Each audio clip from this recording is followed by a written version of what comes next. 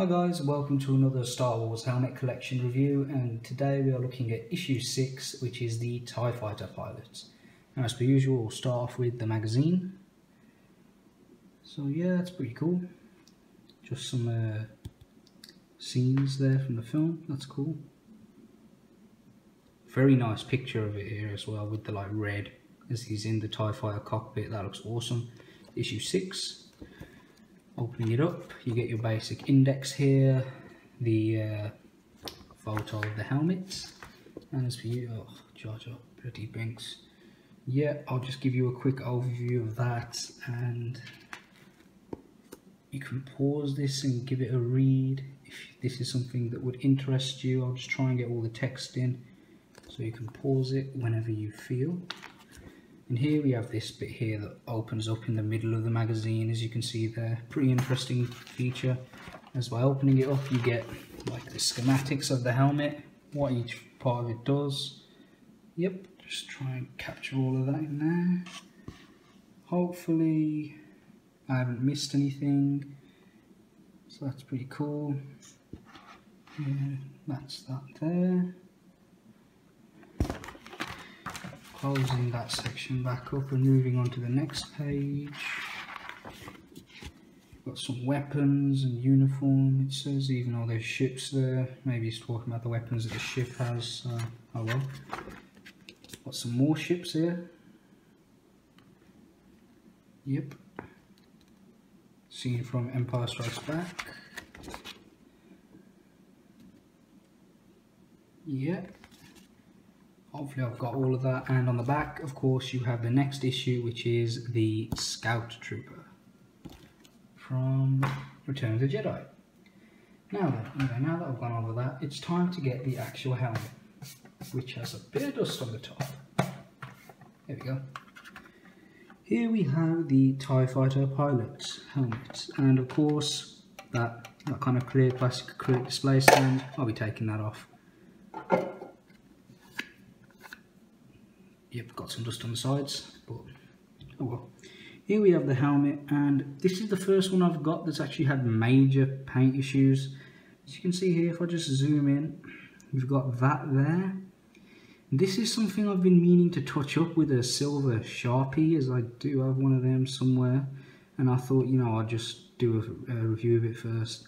But even with that, you've also got this. It's like, I don't know, a glue stain, or you know, something like that on the top of the helmet, which doesn't look particularly nice, but oh well. What are you going to do? This is a really nice helmet. It's a really cool design. It's like it's mixed in with like the shape, the way it goes around there. It looks similar to Luke Skywalker's, so that's pretty cool. Although this does look much cooler. Yeah, it's pretty damn awesome. Colours are pretty basic. You've got a silver, black, and yeah, that's it. But you know, it looks cool. Zoom out.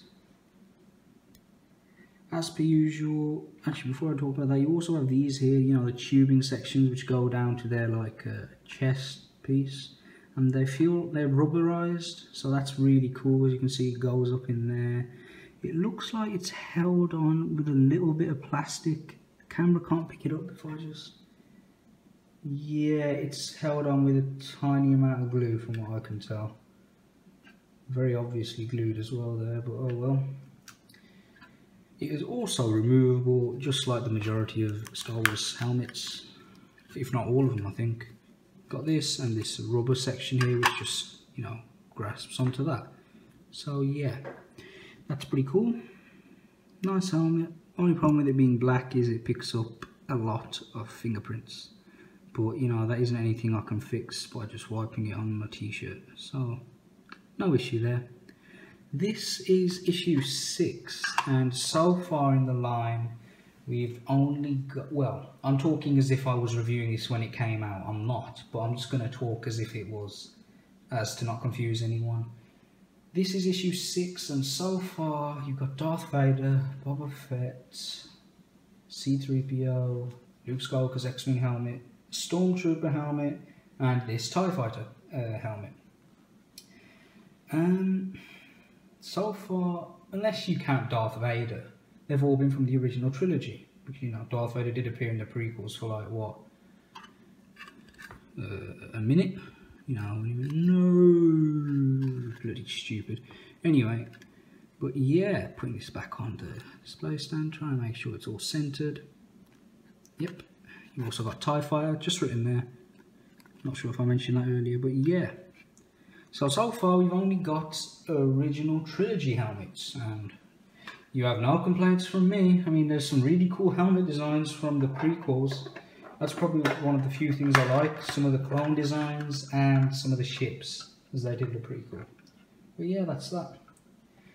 Putting the helmet back in the case, as you can see there, and as per usual, I'll compare it to the last one, and the last one was a Stormtrooper. As you can see, this one feels a little bit smaller than the Stormtrooper, but, you know, it looks alright when they're together. You know, if someone sees it, the first thing, like a casual fan, the first thing they're going to say is, oh, that's cool, you got a TIE Fighter helmet. You know, a super nerd would be like, it's too small. But, you know, what are you going to do?